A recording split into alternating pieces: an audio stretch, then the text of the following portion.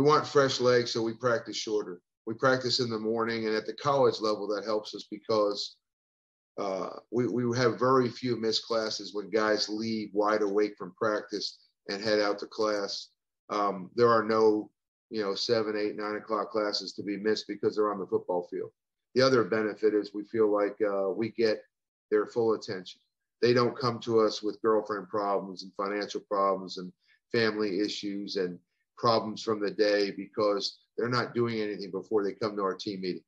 So in the morning, they hit the team meeting, they hit our special teams meeting, they hit their positional meeting, and then we're out on the field. And so we have nothing but football on our mind as we take the field for morning practice.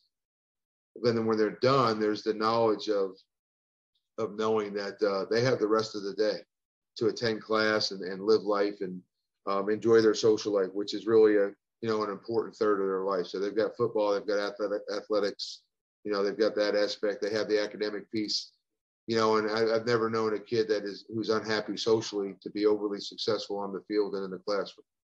So as much as we don't want them to overdo the social part of it, and I think that's true in high school as well, that still has to be a positive part of their life, or it affects the other two areas.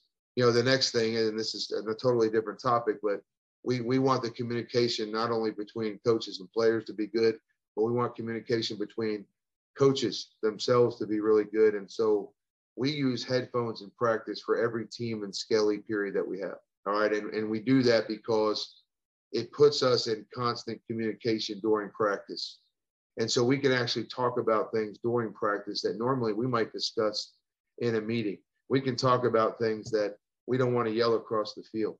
We can discuss things that we may not necessarily be able to address. I want to see a receiver or address a receiver all the way across the field. Well, Coach Galloway's over there, and I could discreetly mention it to him over the phones without everybody hearing, and then he might be able to address it with that receiver, and vice versa. They can give me feedback so that we're all in constant communication. And one of the biggest benefits, it's huge, is how much it lends to much smoother communication on game day, because we're used to doing it every single day.